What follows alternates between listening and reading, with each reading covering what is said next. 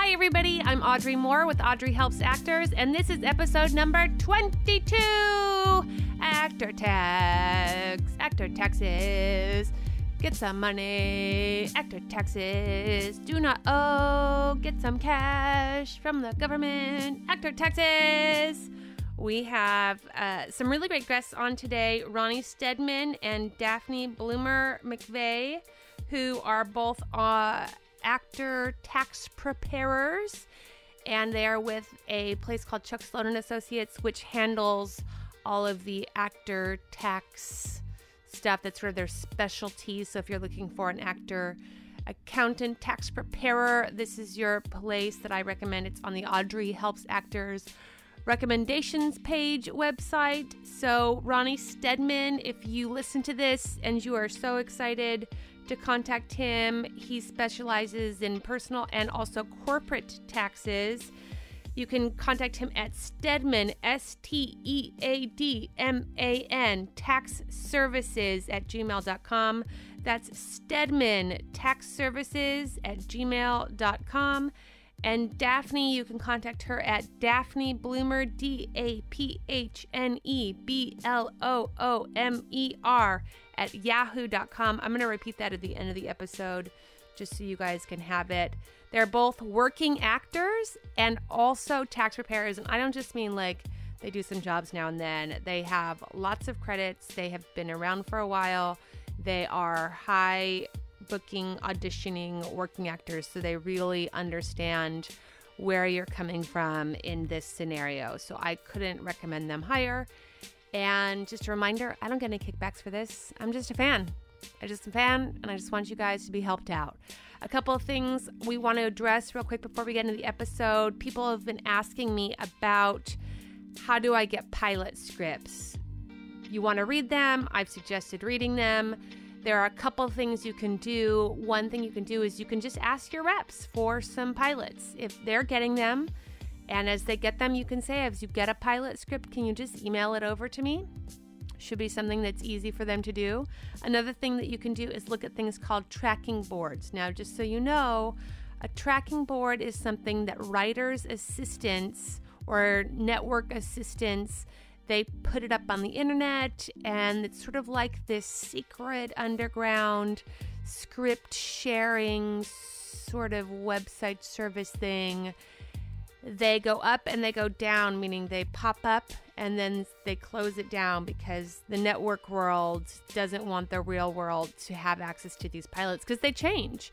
And I can tell you, as a person who reads pilots every year and then sees the show as it is aired, it's often gravely disappointing once you've read the pilot and then see what they did to it, because your expectations are A, and even if it's a good show and they change it to C, you're sort of, a little frustrated because you wanted to see the pilot that you read. So they don't want people to have it. So that's why you sort of have to be like a stealth ninja looking for tracking boards online.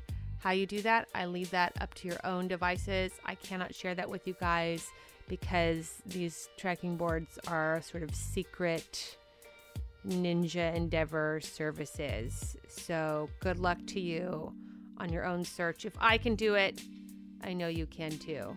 Also, another note about the tax bill. We get into it, but just to clarify for you up front, the tax bill does not affect your 2017 taxes that you are filing this year in 2018.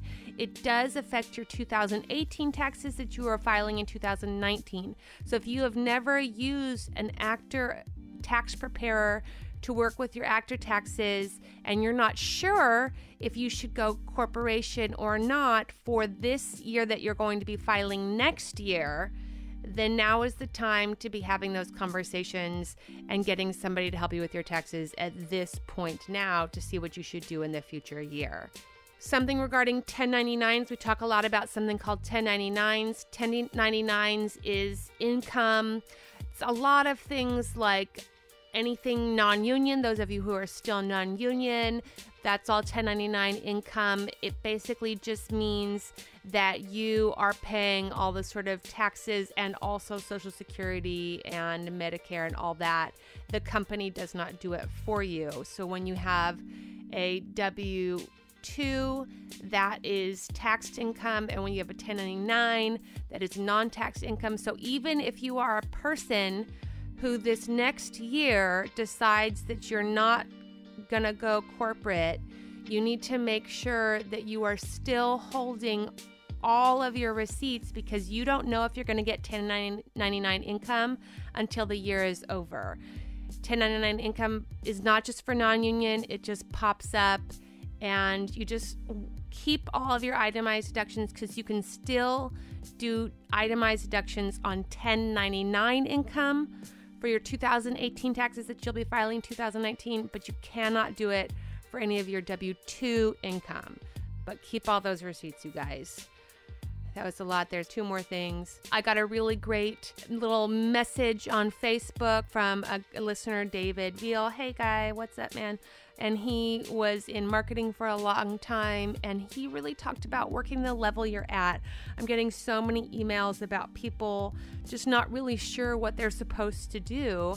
And he said, you know, you work the level that you're at, and that is so the best way to put it. So when you're thinking about where you are versus where you want to be, and it just kills you to think that you're just going to have to put in energy over time to build relationships, that really is the fun part. And I just recommend you to be excited to work the level that you're at. And what that means is the people, the writers, the filmmakers, the people who are interested in costumes, in styling.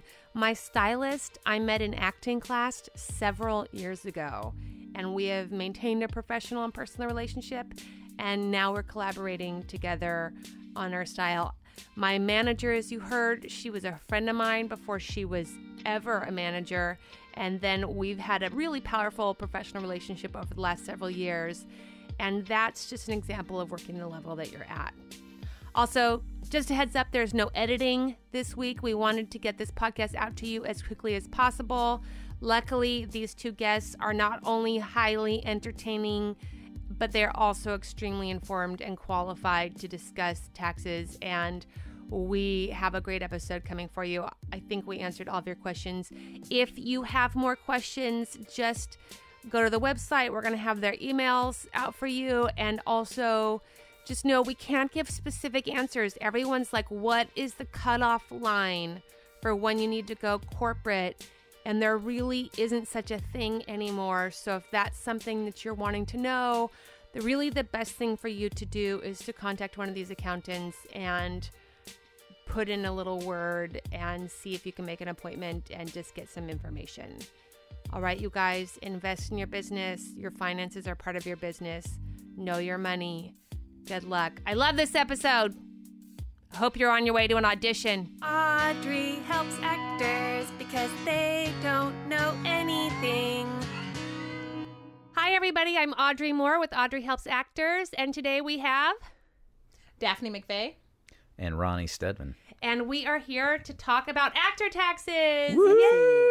Yeah. Ronnie. Very sexy, yeah. Ronnie Steadman. I like it. So you both are tax preparers and an enrolled agent. An enrolled agent. He'll explain what that is over at Chuck Sloan and Associates. Yes. And that is a accounting agency, a tax service. It's a what tax is it? Tax preparation office in Sherman Oaks. Yeah. Wonderful. And that is generally, I have it up on the Audrey Helps Actors recommendations page on my website for anyone looking for actor taxes. You guys are really, I think, the go-to, as far as I know, for actor tax preparation. And whenever anyone asks me, I need somebody to handle my taxes that does actors, I send them to you. Thank you very much. Thank you very much. You're so welcome. So we have a list of questions today, and we're going to get into it. I know everyone is really in panic about the new tax bill, so we're really glad timing-wise that we have this happening today so that we can go through all of that. Daphne, you cover personal taxes. Yes. And you, Ronnie, handle corporate taxes. Right, and personal. And personal. He does both, yeah. He does both. And so we're going to talk about the pros and cons in each level, particularly considering the new tax bill. I have questions that were emailed to me, and we're going to just sort of roll right through, okay? Cool. Right. Oh, I also want to say, very importantly, that you are both actors. Yes. Yes, we are. And that's what I love so much about Chuck Sloan. There's a handful of working actors who also are preparing your taxes. And if I could just say, who's better to prepare your actor taxes than another actor? Exactly. Right? Yes. I think Then it's taxes with personality. Yes, then you get entertained. It's an entertaining appointment. It's not your average accountant. Except for the one drama actor. People come in and they go, just like crying while preparing. I wasn't expecting to have fun when I got my taxes done. Right, This is actually not as bad as I thought it would be. You're like, well, I'm so cute. That's why. So our first question is, can you give me the name? Oh, that was not lies. That was a question to Daphne earlier. Okay. Does an actor need an actor accountant? Does an actor need an actor account? Oh, I thought you were saying an account. Okay. No, an actor tax like preparer. a checking account No, or no, a no. savings account separate Yes. from. So I'm going to, for them and their understanding, I'll say an accountant, but we just want to clarify an accountant is not what you recognize yourselves as. An accountant is like who my mom is. She works for a company. She handles like payroll, things like that. Right, You're yeah. tax preparers. Right. Tax in this, I also am an accountant too, but You are. in what we're talking about here, and actually we'll get into that later. Great, I can yeah. tell you some more of that stuff Okay, later great. with the corp stuff. And so should an actor have somebody handling their taxes who specifically is specialized in actors or show business people? Yes, if you're going to have your taxes done by someone, you should definitely have someone who specializes in it, because there's a lot of little ins and outs and tricks and things that that you might get at another place, that at an H&R Block or a CPA firm or whatever, but because they're usually very capable, but there's also it's good to have someone in the industry. Yeah. But then an H&R Block is also going to charge you per form, which can increase your expense with them versus at Chuck. True, and it's also a bit of a crapshoot at a place like that, because you might get someone great, you might not. Yeah, I definitely can say that. What I try to encourage people in this podcast to do is to consider themselves building a team and building their team at as early a place as they can start to build that team. And the sooner you have an accountant who knows where you are, what you're doing, what your actors' incomes fluctuate. Many of you are newer actors. Some of you are very seasoned listeners. And those of you who are seasoned know that it goes up and down and round and round. And an H&R Block person or somebody at one of those places is maybe not going to be someone who's like permanently somebody who may be on your team for a while. Right. Right. And I would say, I mean, in all honesty, it depends on where you are in your career in a way too, because I feel like if you are someone who's got one acting W-2 and most of your income is coming from another area and you don't have a whole lot of acting expenses, then I don't know. It's kind of, I don't think you can, I'm not an all or nothing person. Like everyone should do this or everyone should do that. Yes. I recommend, even if you're just starting out and you're waiting tables, it's good for the actor to be thinking professionally forward, I think, as often as possible.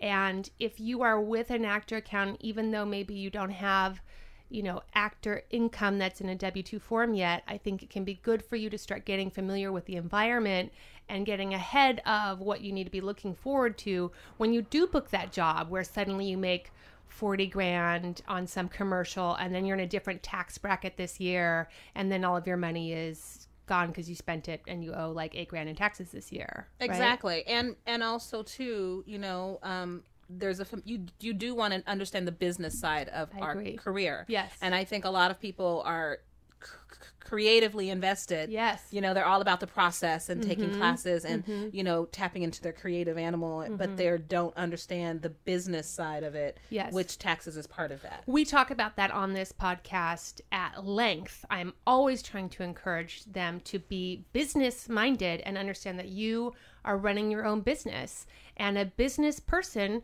should have a solid person running the financial side of their business, and somebody who is familiar with the specifics of your business is what you would want running your finances. So, no brainer from you guys, but I just wanted to sort of point that out. We agree. I concur. I agree. I just want to sort of, for the actors of all levels, to understand why it is that I'm such a fan of actors having actor accountants and actor tax preparers handle their finances. So we have a new, let's start with this. Ballpark range.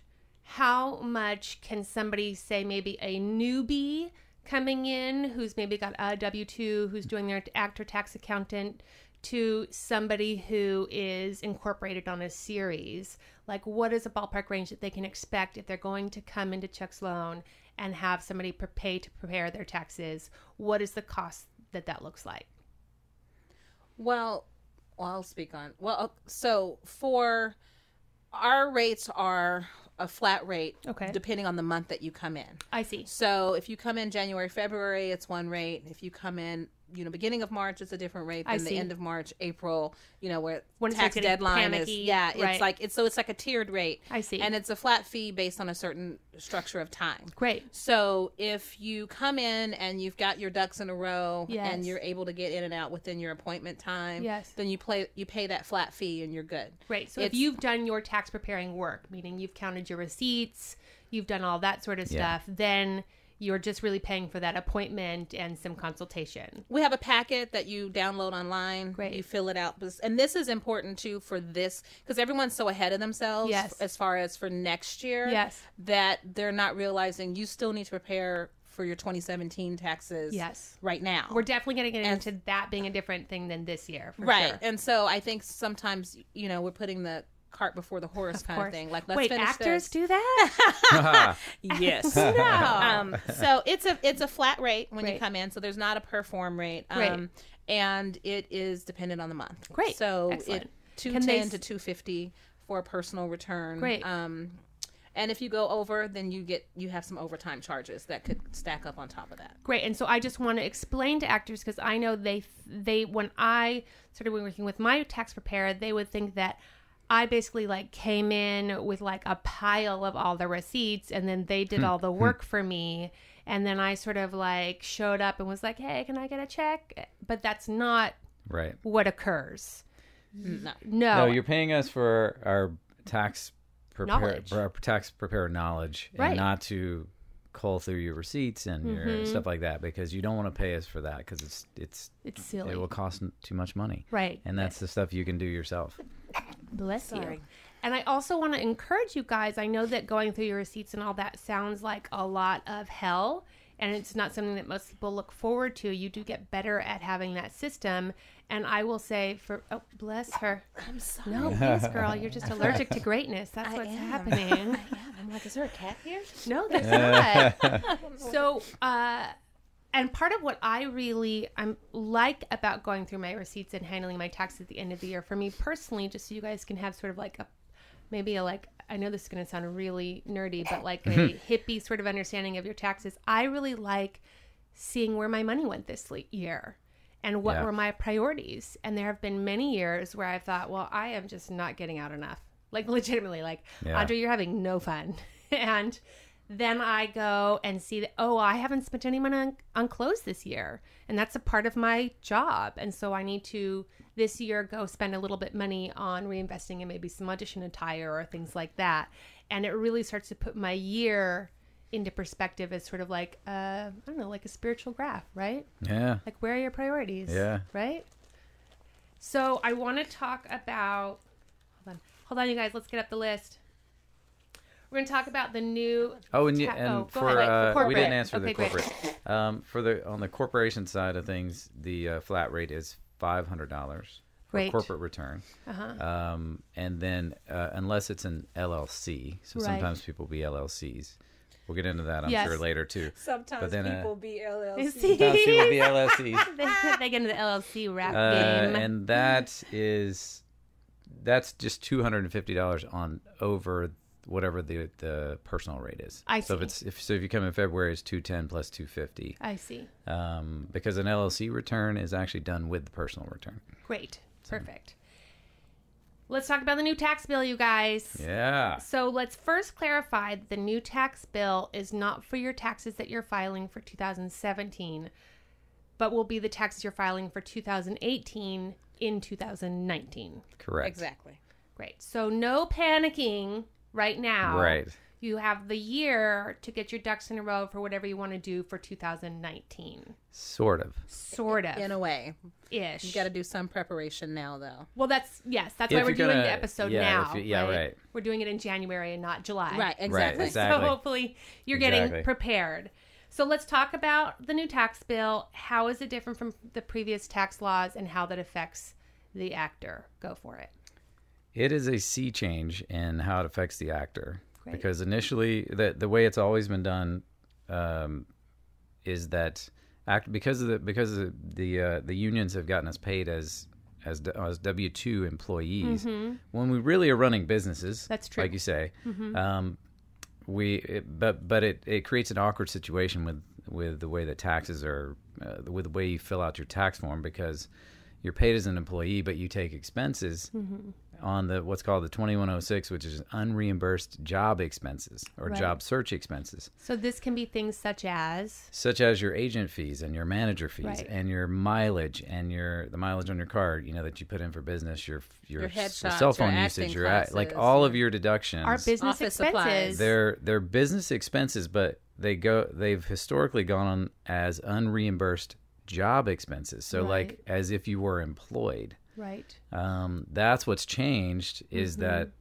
that's how it was done before. Right. And it was awkward, like say it's an awkward thing because you typically, when you take a job, you don't have high expenses, but actors have really high expenses because it's really most of the time you're job searching. Yes. You go to 50 Seeking auditions jobs to get one. Right. And you go to 50 commercial auditions, you go work for a day. Right. And you're hoping you make some money on that commercial because you've spent a lot of money to get to that point. Right. So that's the and so what's changed now is that they have now that section of that's part of the Schedule A, the unreimbursed job expense. They've now taken that completely out. No So more it 2106. is gone. So that also, just so we can give everyone sort of like a general perspective, some people had those expenses. So say a truck driver could have certain expenses that they could write off, but the percentage of which they could write off was never nearly as high as the percentage of what an actor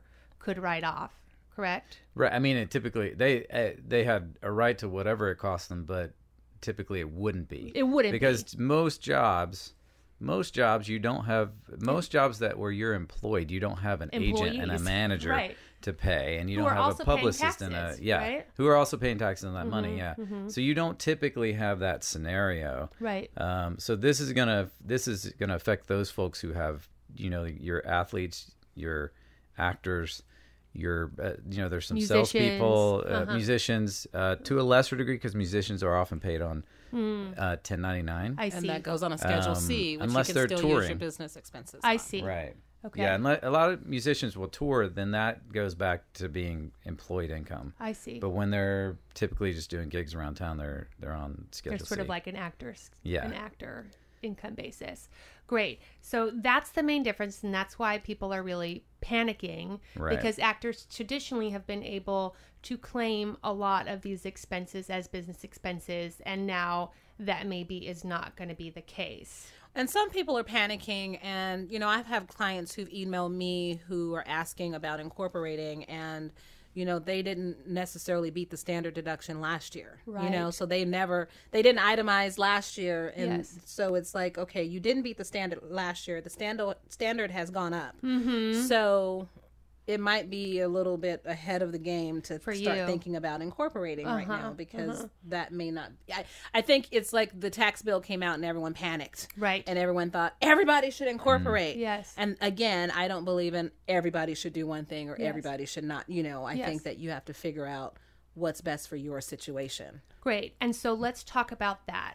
Daphne, can you explain for our listeners who you think are the people that currently best qualify to stay in the personal tax bracket versus the people who should move on to a corporate tax bracket? I think that if you are not, because it's a filing status thing. Yes. What a single person brings in is solely acting income versus what a married filing joint person would bring in as solely for acting. If you have a manager and an agent commission that's coming off of that versus just an agent, like I don't think there are hard numbers that you can say. I mean, and you probably have, because there's factors of how much you make and how much you spend. Yes. So both are factors in whether or not you should incorporate. Great. And let's say then maybe what people who are not sure what they should do is they should call your firm, make an appointment, and have a discussion about the pros and cons. And let's say if you are married, that's one category, right? And maybe they should come in with their spouse and discuss together their options. If they are, maybe a lot of actors have, like you two, have a couple of sources of income that they're pulling from. That's another consideration, correct? Yes. And it's also a consideration, like, because what has not been affected by this is Schedule C income. So if you're out there and you're doing, and you're still new to town and you're non-union and you're doing non-union work, which means you're probably not being paid on a W-2, then you're not affected by this. So you can take all of your deductions on the Schedule C, which is against a 1099. 1099 income. Yeah. Great. Exactly. Or cash income. Great. Or cash income. So let's talk about what is a 1099. I know you and I, Daphne, have talked at length about the unfortunate actors who come in who are new to the business and they come to you for the first time and they are like excited that they're going to make like $8,000 back this year. And then they have like a W-2 from their server job and they have like this other W-2 from their dog walking. And then at the end, they pull out like 6 1099s and then you have to give them the bad news. So can we walk through what that bad news discussion looks like?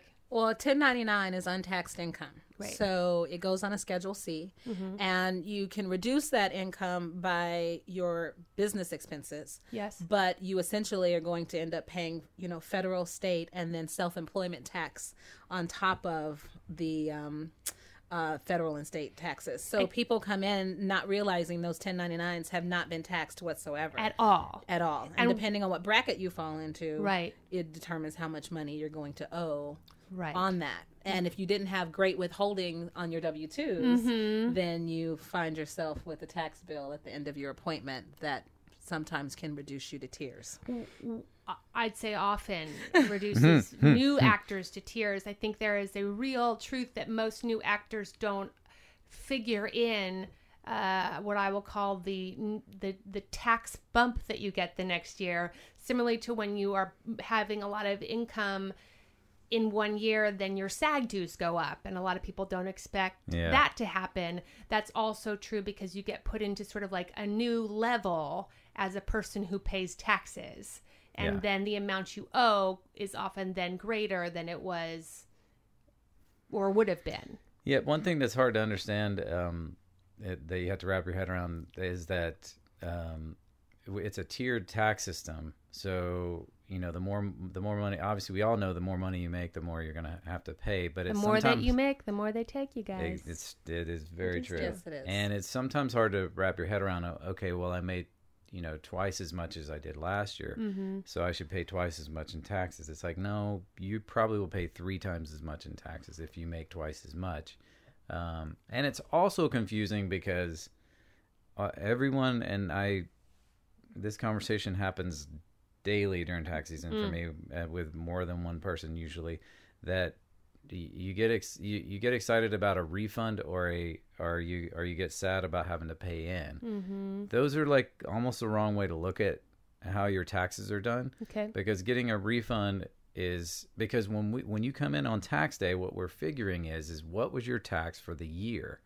Then you go and look and see how much you had withheld, and did you have enough withheld? If you didn't, then you owe. If you did, then you get some money back. Right. So you hear people talk about their tax return in light of how much they got back or how much they had to pay, and it's like it's like, what was your actual tax? Right. Were you taxed enough this year? Yeah, and or were you taxed too much this year? Because when you come to our office, we can't stop you from, if you come in and, like, I always show people what, as soon as we put in all the stuff, I go, here's what you would owe if we didn't take any deductions. Right, yes.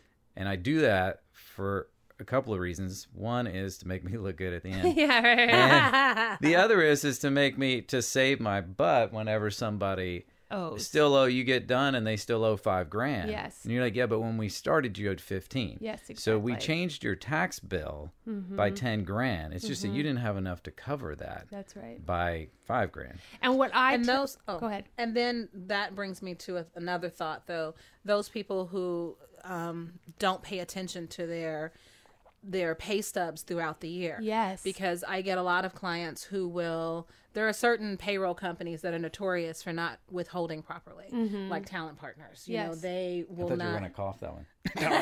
Talent Partners. Okay, let's back up. There are certain payroll companies. I'm just teasing. But they don't withhold properly. Yes. And so people will come in with W-2s with under withholding, and they're like, but I paid my taxes. You didn't pay enough. Yeah. And so, and if you're not tracking, like it goes back to that part of your business responsibility is when you get a check from your agent, to not just be like, woohoo, and do the mobile deposit real quick. Yes. But to really look at your pay stub to and read say, your checks. What was withheld, what was this, that, and the other, and then track it the next time you get a pay stub, a paycheck in the mail. You look at it and track that your year to date is tracking properly, that there's not some missing check somewhere, that you're like, that you actually got the money that you're paying taxes on. And track it that way so that when your W-2s come in at the end of the year, that all matches up. But some people don't pay attention to that. So that was that. And that's going to, depending on if someone incorporates or not, that's going to change a little bit too. Which is back to the 1099 when people ask about self-employment tax.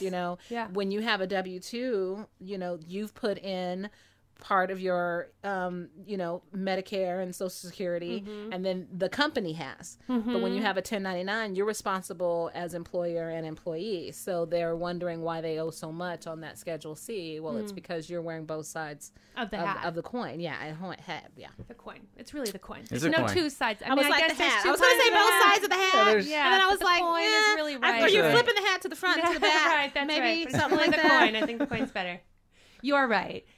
I feel like what I really recommend people to do is to, if you are newer to this game, what I recommend to new actors, and you guys can discuss this, I recommend that they have more withheld than not, because it's always better to have the tax season come and get a surprise of some money than to have tax season come and get a surprise of some owing. Yeah. And one thing that newest actors are tremendously terrible about, because you think once you start getting jobs that that's permanent forever and that's just gonna continue to grow at that rate. And so you just start spending all your money. You're like, I'm just gonna make all this money. And what I really recommend is, for especially if you're getting 1099 income and if you're a really new actor, it says 1099, right? Yeah. And what do you fill out when you get the job that indicates that you're going to get a 1099 sheet? Anything? A W-9. You get a W-9 as versus opposed a W-4. Great. So if when you show up to sign your contract, they hand you something that says W with the number 9, you're going to get a 1099. There you go. On that job. And if you get a W-4, then you're going to get divided by 4 is 2. There we go. You're going to get a W-2. And a W-2 is the thing that they are paying all these Social Security and all that stuff for you. Right. So and not to put, a 9 on your W-4. Right. Because some people want to try to get as much money in their check as possible. I tell them the opposite. And then they have under withholding. I put a 0. Put a 0, that's good. Yeah, I mean, because I just would rather, and the reason is, I can just tell you guys, I was audited I'll tell the listeners, I was audited for 2006 and then was flagged for 2007 and flagged for 2008. Oh, geez. I won, and the flags were taken off. Right. Because as you can see by my office, I'm overly methodical with my preparations. Right. But it wasn't. I see the 1099 on the wall. You see my 1099 on the wall, you guys. Saving it up. She's keeping her tax documents in one place. Keeping it. I am. This is all my tax folders right I now. love Oh my it. gosh, that's I amazing. love it. Yeah. Just because whatever you can do, you guys, to make it less exhausting at the end of the year. Yes. So that's something that I recommend people do, only because actors are terrible at saving, you guys, and things happen, and you think that money is your money, and it's not. And I tell people to think of it like when you work at a restaurant, you're tipping out. You have to tip out the host, you got to tip out the busser, you got to tip out your runners, and as an actor, you got to tip out America. You have to tip out your manager. You have to tip out your agent. Okay. So it's not yours. And just like when you're waiting tables, if you think I made $150 tonight, but really you're only making $100, that $50 was never yours to begin with. Right. Think of that like when you're having your actor income. Okay. It was never your money. And that goes back to the business savvy side of things though, too, you know, which you just have to plug into that side. I tell people you really have to find a way to enjoy it because you are a business. And what I notice about the actors who work the most, they handle their business. They handle their business. And if you're an actor who's like, I just don't know, like I can't, and these taxes, blah, blah. And it's fine if you want to pay somebody to do that, fine, great. There are people who are business people who are like, it's not worth my time to be interested in that, and it brings me down. But then you really have to pay somebody to handle that stuff for you as though you are a business, which is in fact what you are. Right? Yeah. True. Truth, you Very guys. true. Very true. Throwing down truth. So let's bomb. talk about being incorporated. So you said there are a couple of different forms of incorporating. There's an LLC and a... There's three major forms. I mean, there's more than that, but there's... For an actor, we'll say. For an actor, there's really only one. Which is? That is going to be good, probably, is an S corporation. Great. So you could be, the other options would be an LLC or a C corporation, which is just a corporation. Yes.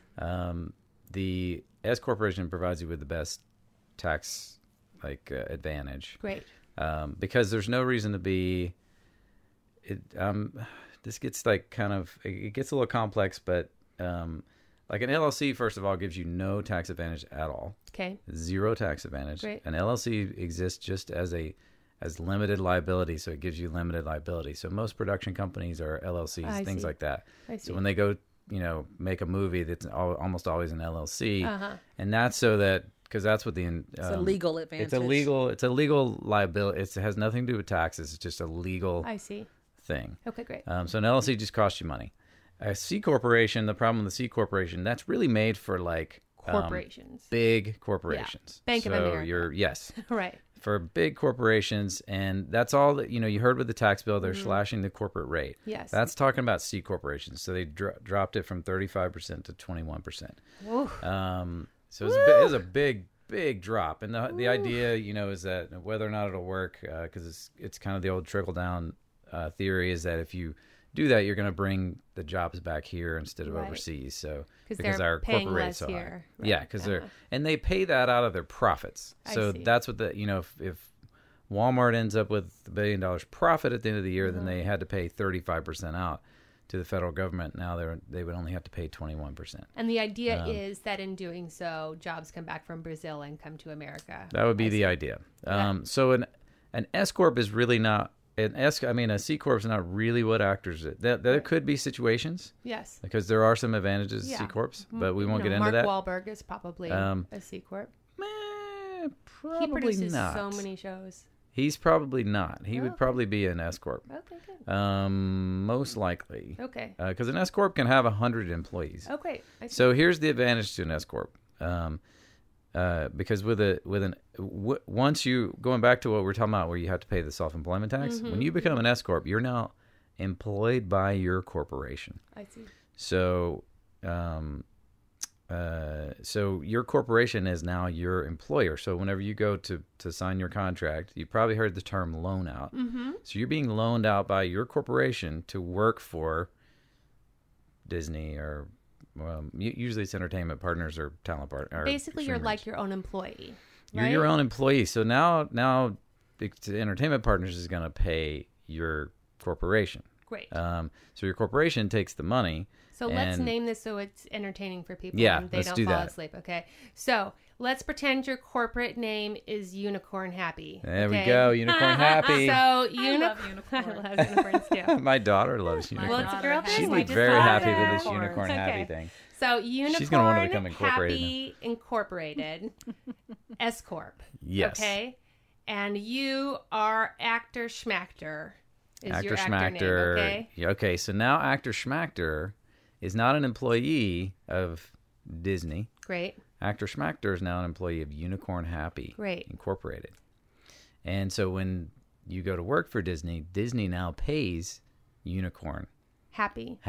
Great. Incorporated. Yes. You got to remember the happy part. Yes. So Not and sad now unicorns, happy unicorns. and now It's how the unicorn makes you feel. Right, Say exactly. that afterwards. Right. Okay, good. So, as Daphne was saying earlier, when you're paid as an employee, they're paying half of your Social Security and Medicare.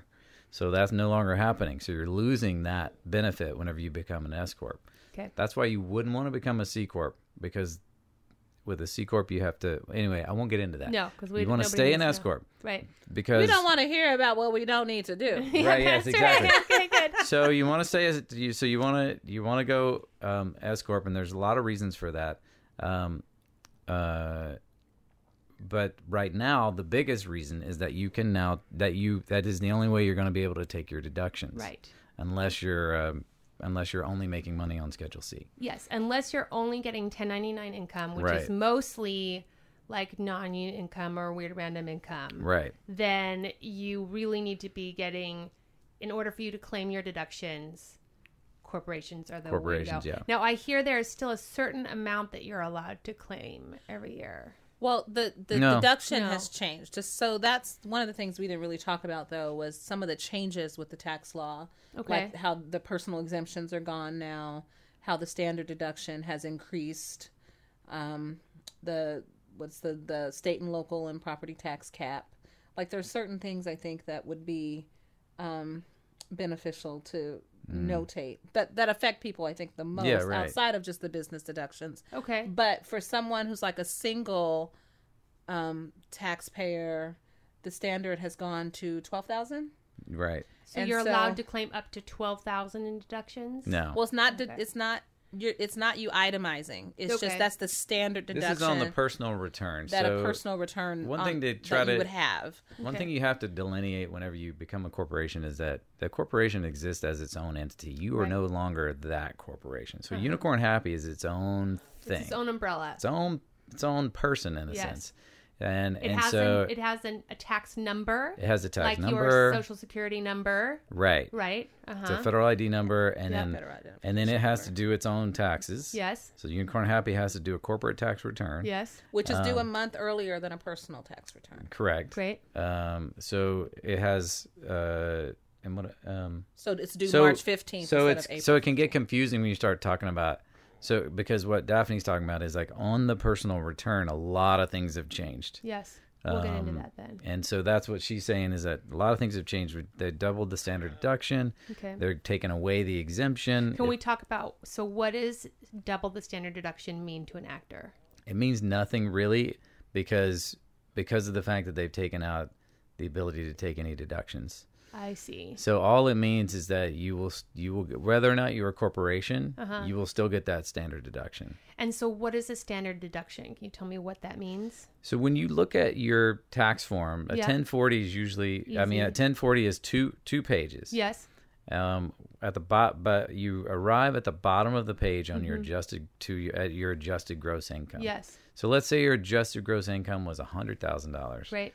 Then you go to the top of page 2, and the next thing down is either itemized or standard deduction. I see. And in the past, actors were most of the time Itemized. itemizing because the old standard deduction was $6,300. I see. And you would itemize, and your deductions might reach $20,000. So they would be So better then- than the $6,300. Exactly, Right. way better than the 63. So then you would take 100 and subtract whatever that number is. So let's Right. say it was $10,000, Right. and then you had the exemption underneath that, which is just for being alive. You had a Right. $4,000 exemption, If you were married, then it was $8,000. If you had kids, then they each get it. So the exemption is for each person in the household. I see. So you go 100 minus 10 is 90, minus 4 is 86, and that would be your taxable income. $86,000 is your taxable income. So then there you go to the tax table and you go, this is how much I owe. And now it's 12. Now it's just 12. It's just 12 total. 12 total. There's no exemption. So you go 100 minus 12. So your taxable income is 88. Like automatically? Well, if you're single. If you're married single, filing joint, then it's your 24. standard deduction is 24. Okay. So total it's basically giving me a minus 12,000 on top of whatever I made permanently. Yeah. So if you're in a particular income, that might still be fine and beneficial to you. It's going to be beneficial to anyone. Right. Because the standard deduction lowers your taxable income. Right. Because it lowers that sort of tier that we're talking about of which tier you're in to be taxed. And the tax brackets are changing also. Okay. I don't know if you want to get into the weeds of this, but I've always thought the standard deduction is kind of an evil deduction because what it does is it makes a dumber taxpayer. And because what it's doing is it's taking away your itemization of stuff. Yes. And so you just get it. They did all of this. Part of this they said was in the name of making things simpler and being able to do your taxes on a postcard. I don't believe in that. Right. And I also think that this know your money, right? Right. Know your money and itemize, and it also hurts people who actually took the time to itemize. Right. And it hurts places like LA and New York, which you probably heard. Because these are higher cost of living places. Right. It hurts actors directly because they actually itemize deductions. Right. So that is but now they've taken away that ability for actors to do that. Now, if you own a house and if you give a lot to charity, you still may be itemizing, but you just won't be itemizing your acting expenses. Right.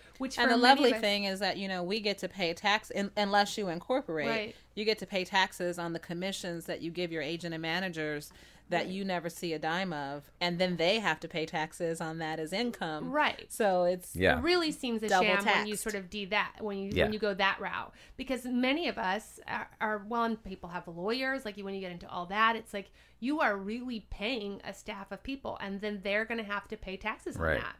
If I'm paying a publicist, they're going to have to pay that money. If I'm paying a lawyer, there's that money. If I'm paying a stylist, there's that money. And all of them have to claim their taxes, as taxable income anyway.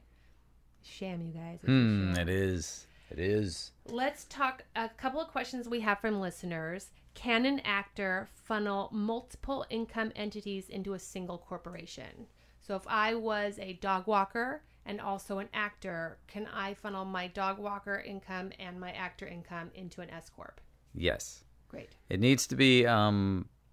They can't be at cross purposes, and it's hard to explain. But like, you couldn't be like a law firm and a dog walker, but you could be you can be an accountant and a dog walker. It's if you're offering that service of accounting and a service of it. So, if you go into like a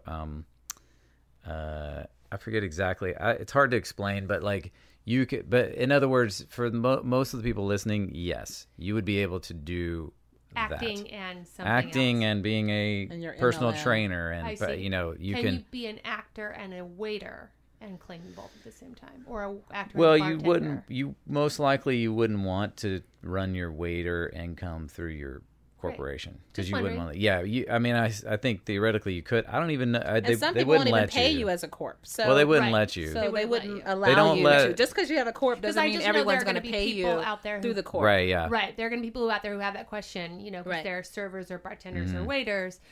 But somebody who's a personal trainer or who is sort of living that similar sort of actor freelance lifestyle, if you're freelance in another way, you can funnel that income into your actor S corp. Yeah, your freelance service work you can put through there, and even if you had a sort of retail thing going, you could put like that Etsy through. or like an Etsy or something like that. Yeah. Okay, great. Can multiple people combine their income under a single corporate umbrella? They can, but it's going to be a partnership at that point. So you have to be choose carefully. Be careful, yeah. So I wouldn't suggest it if you're just trying to do it to save money on the corporate tax on getting your corporate taxes done, because what happens is that that is a 50-50 partnership. So you only do that if you're in a partnership together. Like if you're married, you run a photography studio, or husband and wives can do it. Yeah. Yes. And that, husband and wives should think about it in terms of like you almost want to get legal advice on that. Yes. Because if you're the type of husband and wife that carries their own bank accounts and those kind of things, then you may not want to incorporate together, because the corporation is a single unity, right. And so a single entity. So like all the money that goes in there is going to be, it's 50-50. Going into that corporation, and whatever the profits are 50-50 coming out.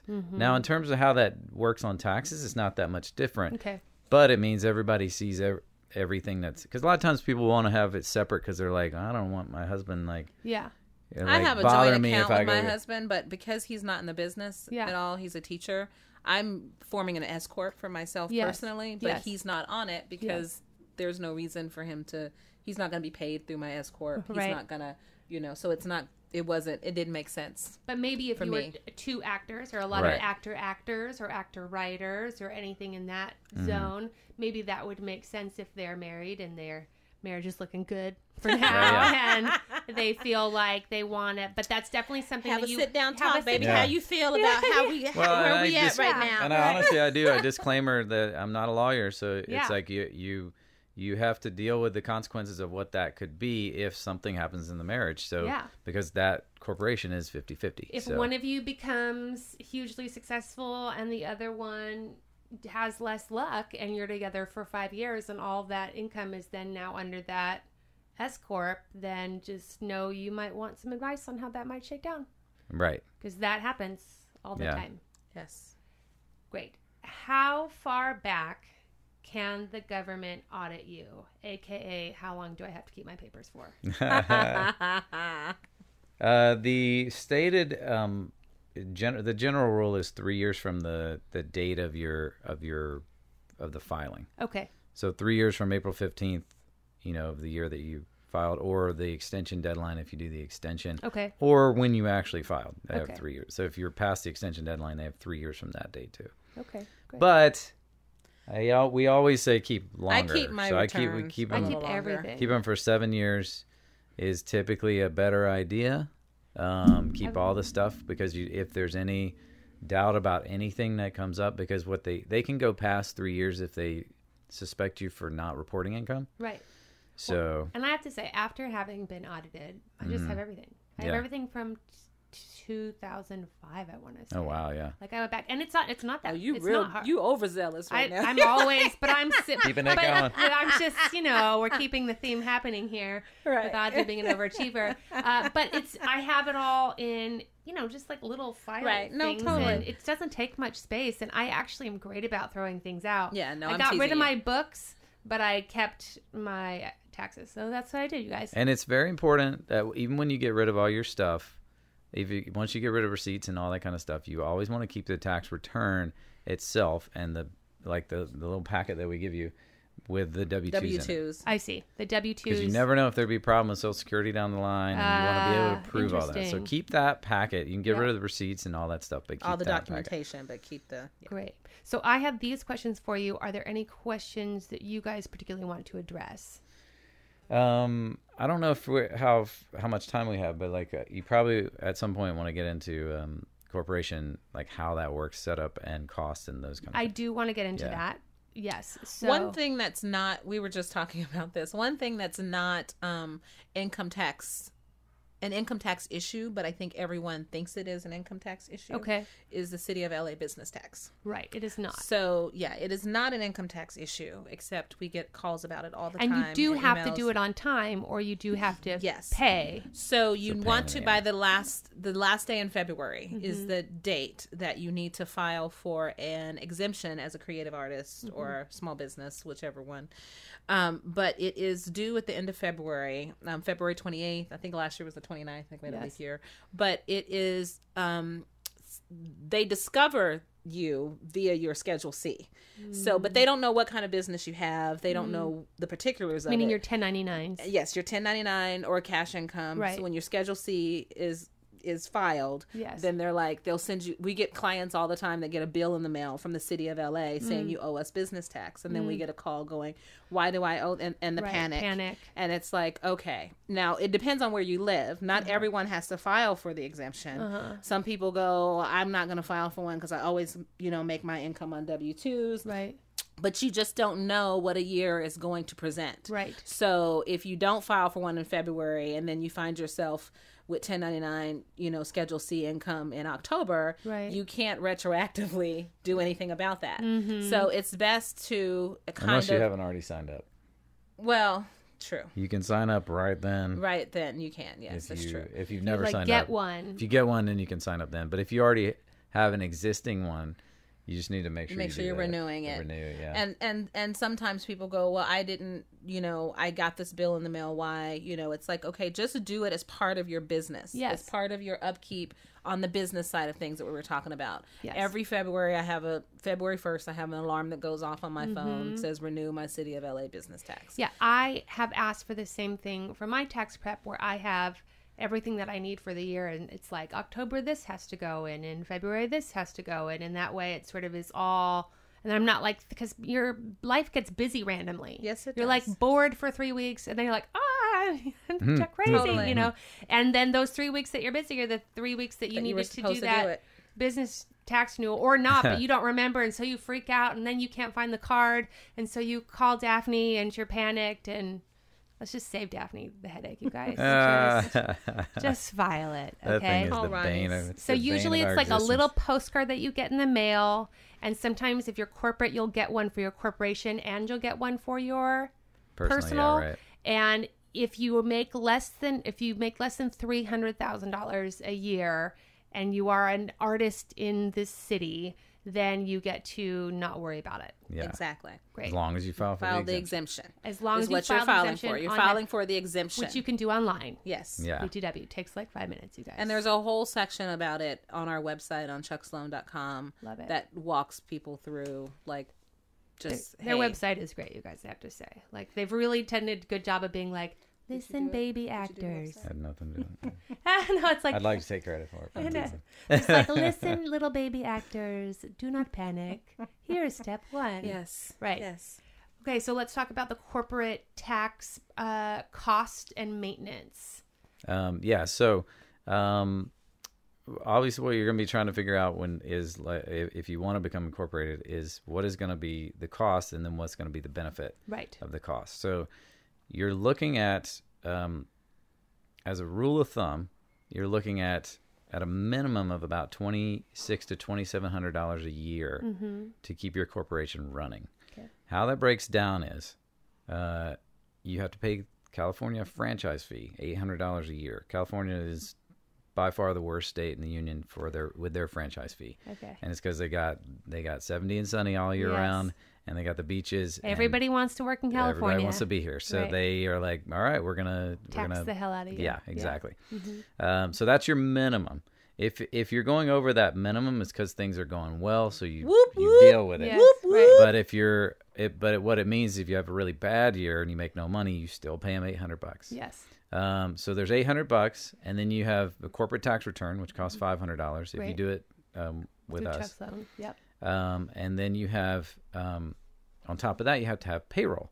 So going back to you being employed by your corporation, an S corporation is required to pay their employees on a W-2. You can't just 1099 yourself. Okay. And you can't just pass through all of the income as a dividend. Okay. So it's required that you have a W-2. So that means you have to run payroll. And payroll is like its own little universe in the whole like accounting world. Okay. So payroll is going to cost you $595 a year. Okay. If it's just one person on the corp, if you add a person, it's another $100. Okay. That's if you do it through me or the people who do it at Chuck Sloan. Okay. So there you're at $1,900. And then the last piece of that puzzle is bookkeeping. So bookkeeping is very important when you have a corporation. And can we talk about what that is? I know you will. So when you're up till now, whenever you come in, you fill out the packet. All you're doing is going and looking up your expenses, right? You're going and seeing like, how much did I spend on headshots? How much did I spend on this or that? You go through your credit card receipts and you go through your physical receipts and all that kind of stuff. Now you have to have a legitimate chart of accounts, and this real accounting work. So you have to have your income and expense accounts. So you got to track income, you got to track expense. Yes. No one's sending you W-2s or 1099s anymore. So you got to do all that. How much money has been deposited into your corporate account, right? And you have to have a separate corporate account. I don't know if we mentioned that earlier, but your corporation has to have its own account. Yes. Unicorn Happy. Yes. Unicorn Happy Incorporated. Unicorn Happy Incorporated. And that is a separate account at a bank, and then you get checks that say Unicorn Happy Incorporated. And then that is the check that then you pay people out of from now on as your business expenses. You might have a debit card with that, and you can even get a credit card. Yep. It exists just like you, so you can have that, all of those things. And whenever you spend on business, you need to spend from Unicorn Happy account. That account. Yes. And then that all flows to your chart of accounts. So you got to have a real chart of accounts. Usually QuickBooks is what most people are going to use because it's the industry leader, and it's probably the best one out there for small business. Okay. So where it gets a little complicated is where payroll sort of enters into your bookkeeping too, because it's no longer, because you're having to figure out like, how does this stuff relate to what my bank account is? Okay. Because now used to, you go to your bank account and you go, that's just an expense. Well, when you deposit taxes from the corporation, from Unicorn Happy on behalf of Actor Schmachter, yes, then Actor Schmachter, that looks like an expense to Unicorn Happy when you see that federal tax deposit. I see. But it's not, because that's Actor Schmachter's taxes that are being paid in. I see. The only expense to the corporation is Actor Schmachter's salary. So can we talk about that in terms of like money? So let's say Unicorn Happy makes $100,000 this year. Yeah. So Actor Schmachter makes $100,000 this year. So let's say, so how it would, so more accurately, what would happen is, let's say Unicorn Happy nets $100,000. So let's say Unicorn Happy had $130,000 come in, and had $30,000 in expenses. Great. So there's $100,000 left. Great. Then Actor Schmachter has to be paid a reasonable salary from Unicorn Happy. So what that is kind of like a amorphous sort of thing. It's like, how do you decide what's a reasonable salary? Yes. You want to at least have that probably be 50%. Some people use 60-40. Sometimes it's based on like comparison rates and whatever. So let's say it's 50-50. So you have $100,000 in net income. Actor Schmachter gets paid $50,000 of that. And so that's just like, so I can explain it to them. Like the restaurant you work at has a like group of employees, and then they're paying for food, and they're paying for dishware, and so the from like a tax standpoint, that restaurant is only considered to be making in profit X amount of money a year. Right. Correct. Yeah. So Actor Schmachter is like is one of the is the busser and the server and the host and the manager all in one, and Unicorn Happy is the restaurant. And the government is going to look at Unicorn Happy and say, okay, Unicorn Happy as a corporation, what is the reasonable expectation of profit that they made this year? No, what's the reasonable salary to Actor Schmachter? Okay, great. So considering our profit. Sort of. Okay, great. So that's what gets a little bit, it's tricky. like, and that's what you always have to like make that decision on your own, but with advice from your tax guy or your accountant. And so let's go back. You got 130,000 gross. Yep. You have 100,000 net. You pay 50 to Actor Schmachter, which means you really have 50,000 net, because that 50 is an expense to the corporation. Right. So now you take that 50 that was profit. And that becomes a dividend to Actor Schmachter. Okay. So now let's move over to Actor Schmachter's personal return. Actor Schmachter is going to have a W-2 for $50,000. Okay. And is going to have a K-1, which is where the dividend is reported, for $50,000. Okay. So Actor Schmachter will pay taxes on $100,000. Okay. The actor schmactor will pay taxes on $100,000 or $50,000? On $100,000. Okay, great. Because they have $100,000 on their tax return. Now, taxes will have been taken out. Yes. Out of the $50,000 W-2, if you do things right, you'll take out enough for the taxes on that whole $100,000. Right. So that when you actually do your personal return, everything's even. Everything's like comes out okay. Right. So when and that's where payroll comes in. So you do payroll at the end of the year, and you decide out of that. So you pay that $50,000 W-2, and you got to withhold taxes to cover that whole $100,000. So those actors who are a corporation, do you recommend, as I'm sure you do, that they don't spend all their money that year? Oh, yes. Oh, yes. So and that way, when taxes come along and they have to pay a certain amount in their taxes, that's covered. Exactly. So you have to think of it as like, if you go do a guest star, right, or if you've got a series regular, right, then you see a lot of times less than half of the gross on that check. I mean, that's the thing that I have a question for that later, but that I'd say is the biggest thing that actors don't realize coming in. Right. And they don't realize, especially when the big jobs start coming. So like when you have a co-star and you're getting $1,100 and then you have like 3 of those, that's not here nor there. But when you book that double scale national out of nowhere, or you get that, limited series, or you get that guest recurring for 12 episodes, and the money starts really becoming a sizable chunk that now puts you into a new tax bracket, that's really where actors start spending their money when they should be saving their money, because you're excited that you have money now, and you do things that you haven't been able to do for a while, like buy a new computer, which seems reasonable. Get a new car because your old car is just the worst. Right, yeah. And so you get like a new car, and it's all these things that you're like, once I get a big job, I'll do these things. And then you do. But then like life is also costs money. And then at the new year, you end up having to pay several grand. In hock to the IRS. In hock to the IRS. And you're now back where you were, but worse. But with a new computer, you guys. Right, a new computer. A new car. That you have to sell to pay your taxes. You got to sell to pay those taxes. And a burgeoning career. That's what it says. It's like you need to store like the ant. No, yes. So you do want to, the kind of rule of thumb that we typically use is you want to keep half of. Yes. Everything. So you want if you're going to do the half and half thing. So if you have $100,000 net, so you've spent all your business stuff already. Spend what you need to spend on your business. That's good, because that's investing in your future, your business. So you spend what you need to spend. That $100,000 that's left over after expenditures, you want to keep 50 of that for taxes. So the other 50 you can spend on to pay rent and to buy your new car and all that kind of stuff. Yes. But you want 50 of that for taxes. And what I recommend to you guys is go open up an account at the SAG-AFTRA Federal Credit Union. That's really hard to get to. Do a savings account. Right, yeah. That's so a good there's idea. no debit cards, like you can't do anything with it. And you just put them, when you get your check, you take the check and you put 50% of that automatically into that savings account, and then you forget that it existed. And then after tax season happens, after you make sure that things are okay, then you maybe feel like you can do maybe a nice little vacation. Maybe you buy a bottle of wine. But also, you're an actor. Don't do it. Don't do it.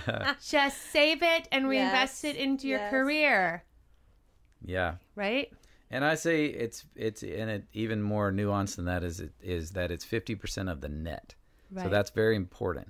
Because if you got a check for, because what's going to happen now, it's just like a 1099. Yes. Now your corporation, if you go do a top of show guest star and they give you 10 grand for the week, right? So this is more than top of show, right? So you get 10 grand. Let's say you easy. get 10 grand. Yeah, 10 grand's easy. Let's say you get 10 grand for the week. Yes. That 10 grand, maybe your agent's going to take it first, but let's say they don't. That 10 grand, your corporation is going to get a check for 10 grand. Yes.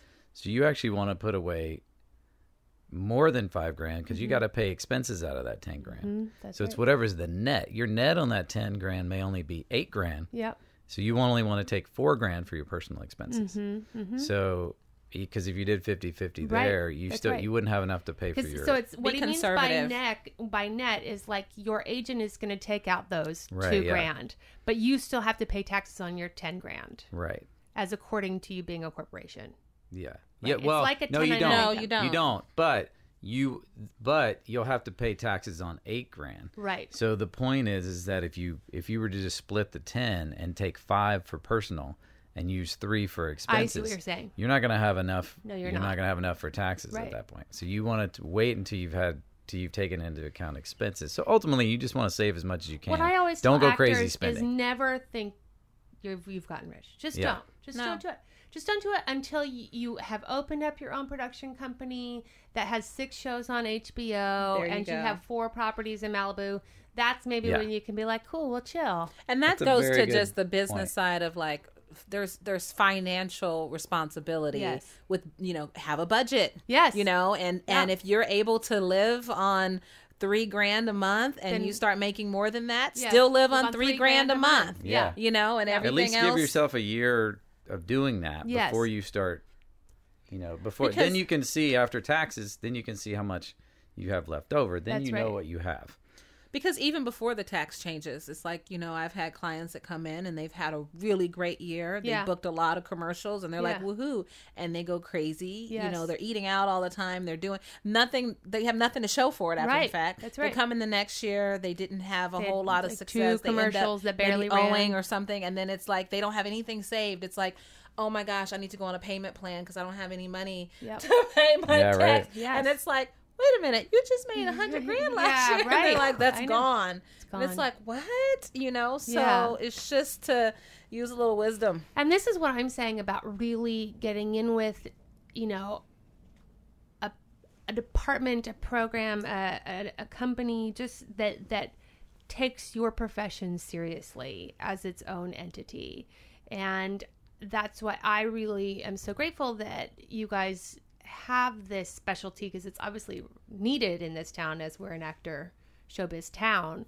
But it's that sort of perspective that somebody who handles actors regularly all the time is going to have, and it's going to be able to communicate to you ahead of time when you have a good year and say, listen, you've had a really great year. Now, I'm hoping that you have an awesome year next year too. But in case you don't, let's not blow all this money.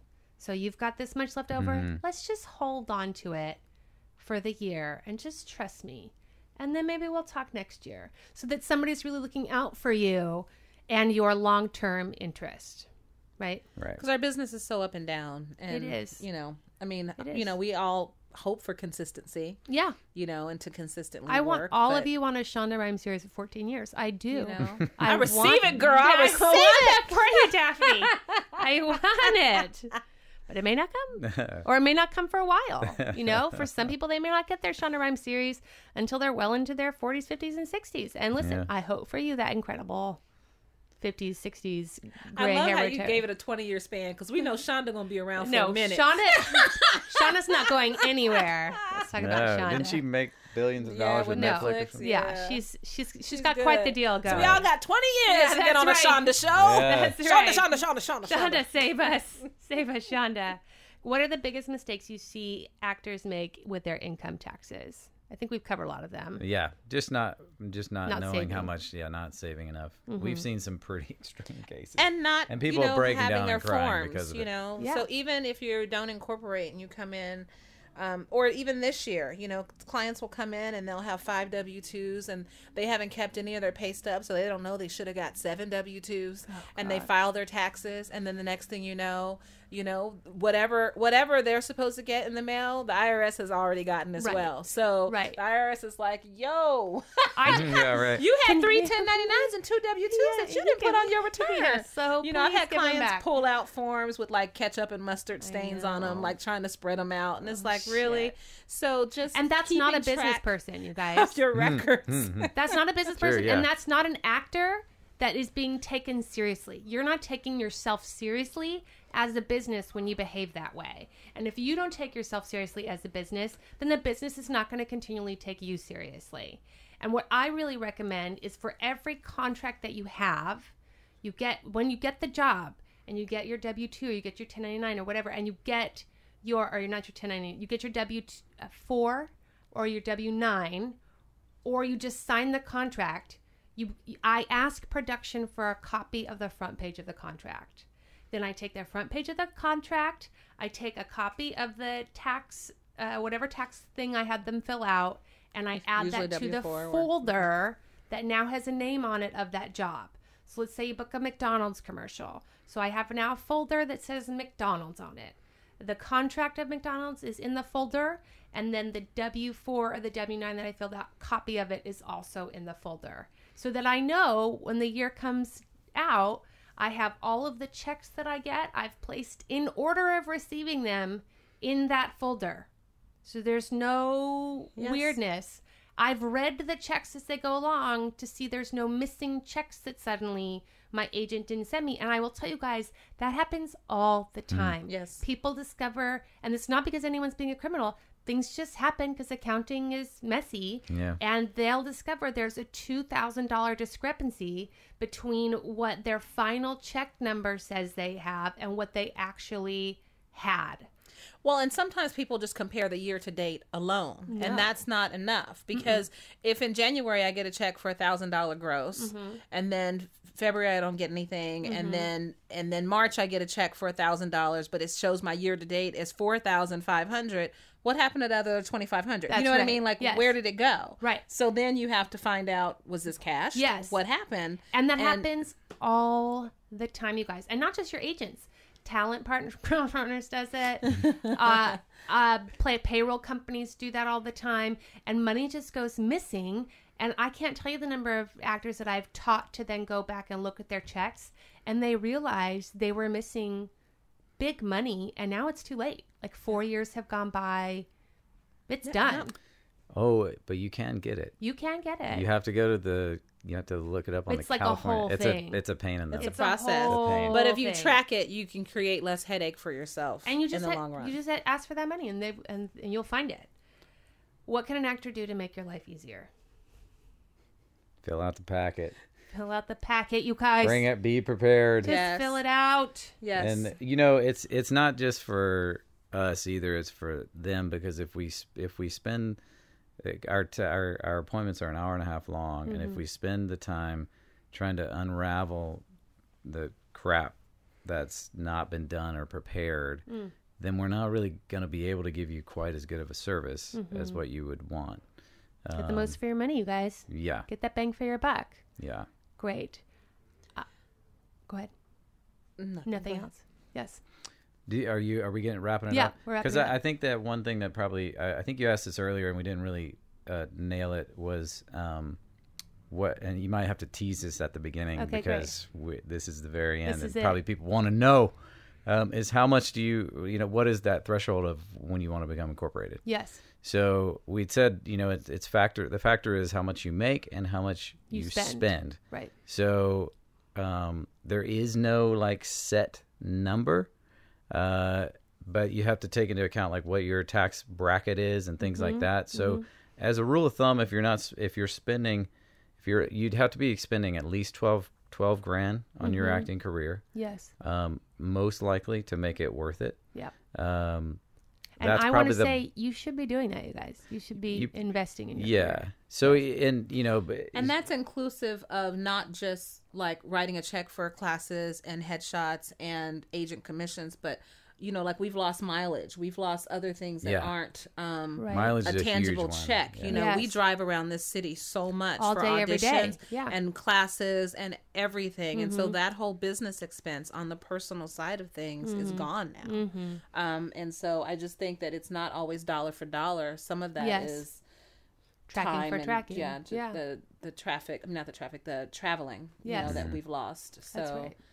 Yeah, like for example, for me this last year, I had my manager, I had my agent, I had a publicist, I had a stylist, I had hair and makeup people. Oh my gosh, yeah, and then I had to pay for I paid for then clothes and stuff too to go to things. And so that's a business. Yeah. Right?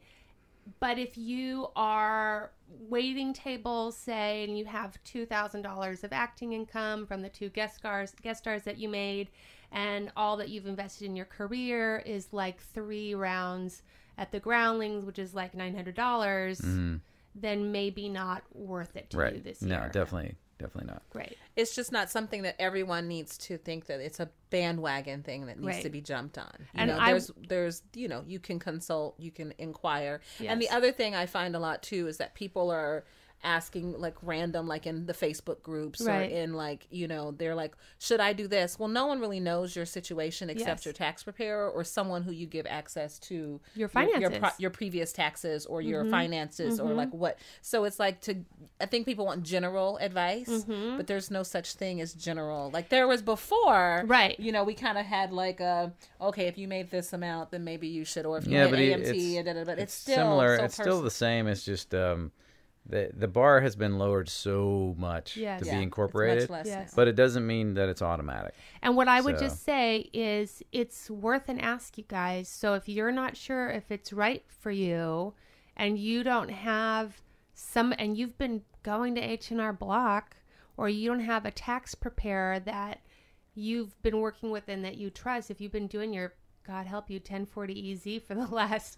X amount of years, Oh gosh. then yeah. I just say to you, you know, it's worth an investigation and an appointment. And I really want to impress upon you, this is my goal for you all, 2018, is to stop thinking just from like, here is how can I get my SAG card to how can I get my Oscar, but all the many steps that are in between that, and having a business set up for all of that.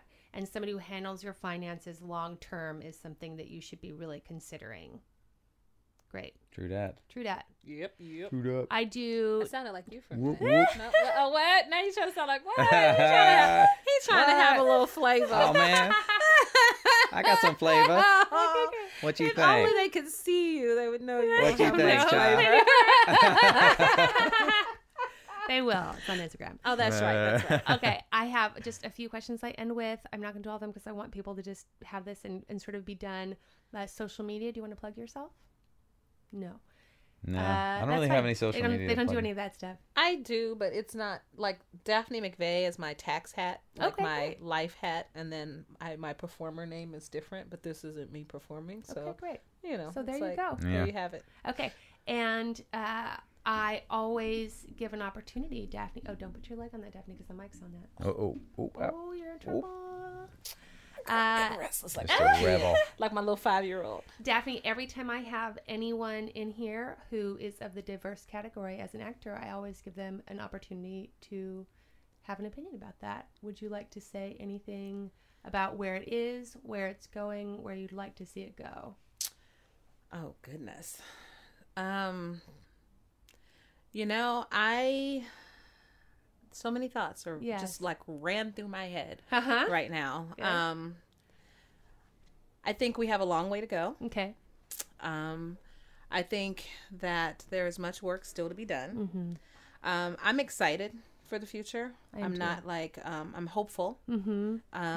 You know, 2017 was a great year for me as an artist. Mm-hmm. And I'm expecting each year to get better Mm-hmm. and better. Mm-hmm. But I'm hopeful for more opportunities, which I don't feel that I'm given. Mm-hmm. And so, but I'll leave it on that positive note Good. as opposed to dwelling on. Good. But you know, there's room for change and there's Absolutely. room for growth, Great. and I'm hopeful that that will happen. Okay, very good. Thank you. I end with mildly interesting. This can be anything that you've read, that you know, that you think about, anything you want people to watch, check out, your favorite new recipe, whatever you got. If you'd like, I can go first so that you're not. Oh, favorite new recipe. I've got a lot of You're those. gonna find saved. out. Do you? I save them. So this is the sad thing. My husband watches me in bed. Like I'll like be late at night and I'll like see these recipes and I'll save them On Pinterest because I'm or gonna where? make them on Facebook. Oh, like yeah, you know how they have those like, and they have those like 1-minute videos where they show Oh, yes. everything, and it makes it look so easy. Like because it's a 1-minute video, Right, yeah. you don't realize it's gonna take you 30 minutes to prep it. Right. And I save them. He's like, when you gonna start making some? When you He gonna start making some of those wants to get recipes the- you he wants to saved? get the, I just saved this benefit chicken to and that. artichoke when it was like a 4, because you know I got 2 kids. I Yes. got to simplify Right, life. yeah. And then we have 2 instant pots now, so yes. I'm trying 2? to like, Crock pots. I have 2. 3. Oh no, Oh, no, I it's go not in. a crock pot, girl. Oh, It's an instant Instant pot. pot. It's a pressure What is an cooker. Instant Pot? This is Oh, a the whole pressure new. cookers. It's a It's whole the fast, new beast. version But of a he's slow like, cooker. when are we gonna start? So I'm about to start meal planning, which is another, whole nother thing. Yeah. But yeah, he's like, what are you going to do? When are you going to start doing that?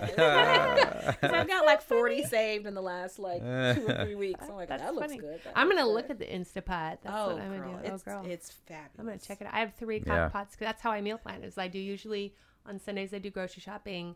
And then I do like 3 crock pot meals and I make 2 more and then I'm done for the week. Wow. Oh, that's amazing. Well, you can make them a lot quicker. Well, you can make them a lot quicker. Yeah. Well, the Instant Pot allows you to make it quicker. But when my husband actually was the one that first got that Instant Pot, and he got it like 2 years ago before the craze. Yeah. But it's like, I thought, it's not going to have any flavor. If you make it fast, it ain't going to be good, but it is so delicious. Ooh, I'm so excited. And I can get like, if something that I would have to have slow cooked for 8 hours before, it'll be done in an hour. Oh my God. And it's like, so if I'm not the best with meal planning, which I need to do better because that goes back to the whole budgeting thing. Right. If I know what my food is for the week, I'm not, impulse out and doing takeout. I'm not impulse going to Whole Foods. Yeah, grabbing last minute stuff. I'm making my plan around what's on sale, etc. Right. But it is like I can come home and be like, oh gosh, I didn't really think about it. Oh, but I know I can put this in the Instant Pot, and then like 25 minutes we'll have dinner. Yes, that would have normally taken 5 hours in the crock pot. Yes, it is a beautiful thing, girl. I'm all about the Instant Pot. You have one? All right. We have one, but I don't. Of course, you don't use it. Okay. Any mildly interesting for you? Do you have one? It's terrible. I'm totally sexist. Your wife got dinner waiting for you guys. Oh, whatever. I came from the South, so. Okay. But you get fed so well, and there's like 2 guys in our office. Like my wife loves to cook and stuff. Because you guys have people, they bring in food for you and like meals and stuff. Yeah. Oh, goodness. I'm like, I got a good family. I'm like, what? I told my husband. They come visit me, bring me stuff. They do. I said, when? I told my husband, when are you gonna start bringing me meals? He cooks. That's hilarious. He helps out a lot. Actually. Any mildly interesting for you? Mildly interesting. Oh man. I'm so boring right now. This tax bill has had me just like all I can do is be thinking about it and trying to figure out how to respond to it. And it's been the incorporation craze in January. Yes. So. I'm interested to see what I think I know this podcast has been highly in demand. People really want to have some clarity, and I think we really did that.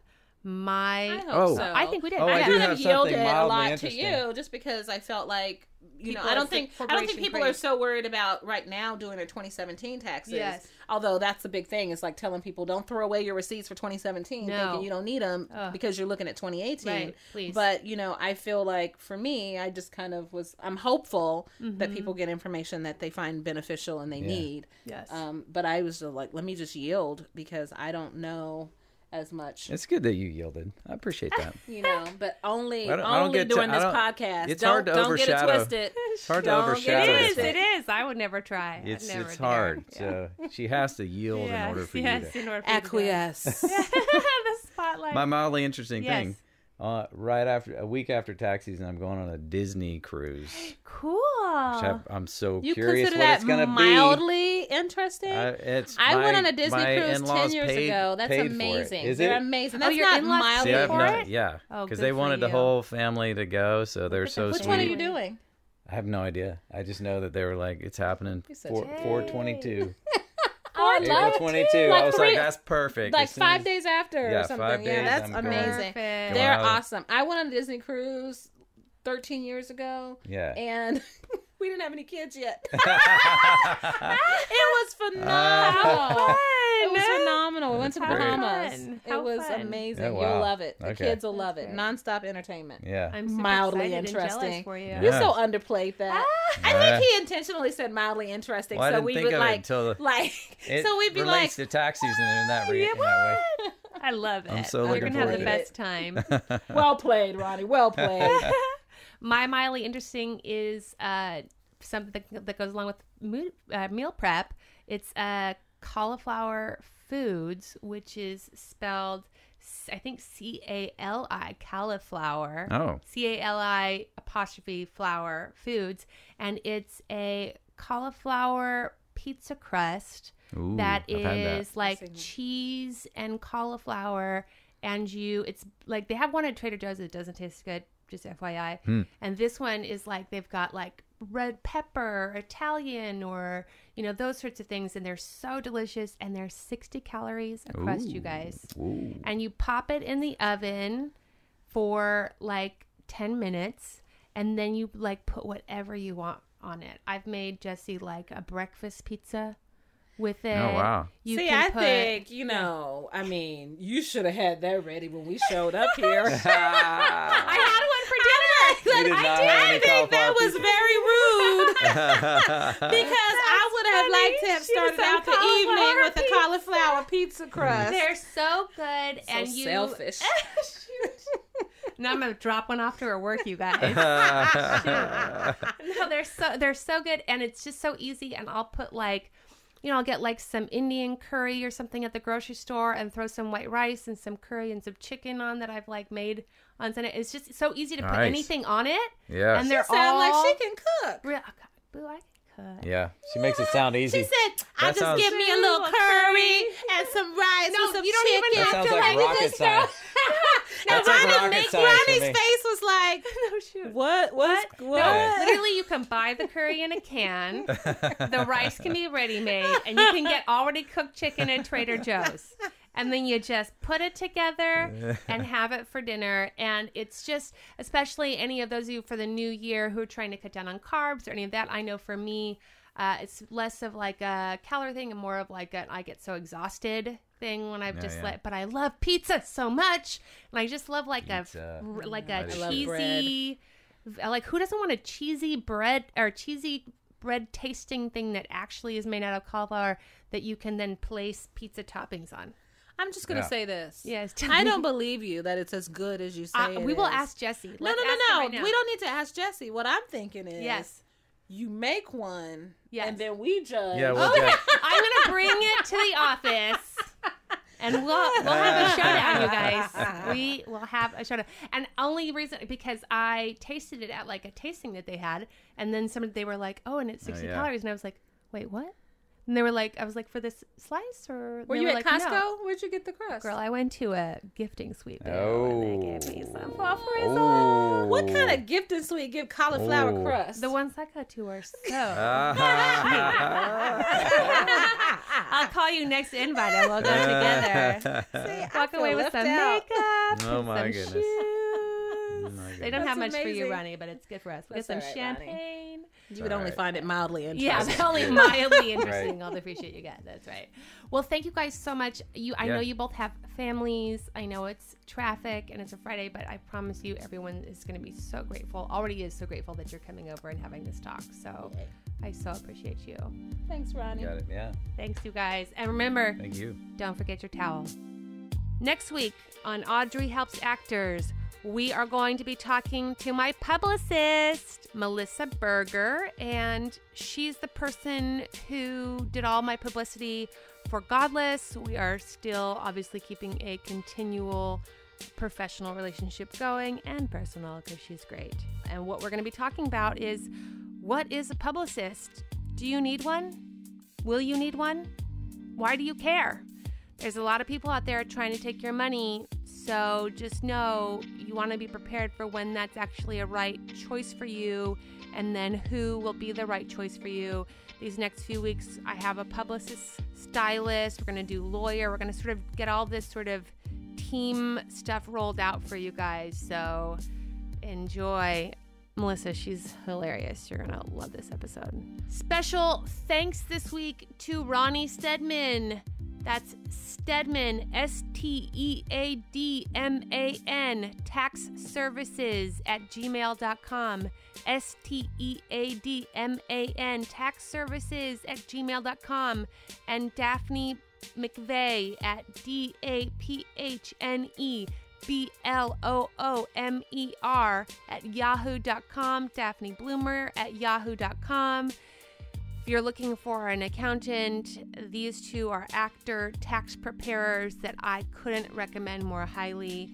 They know their stuff. Special shout out to them. You know, you guys, they have families, they're working actors, they're tax preparers. So thank you guys so much for coming over here. They came over during Friday rush hour traffic, you guys, from Burbank and Studio City. So thank you so much, you guys. This show is produced and edited by Jesse Lumen. Oh, he's so handsome. Special thanks to Thomas Snodgrass for the mic assistance here and there. He's so generous with his mic. It's good to have your sound guy across the street, you guys. And thanks to Alok Mehta for some help with the theme song. Music this week and every week by Ari De Niro. And most importantly, don't forget your towel.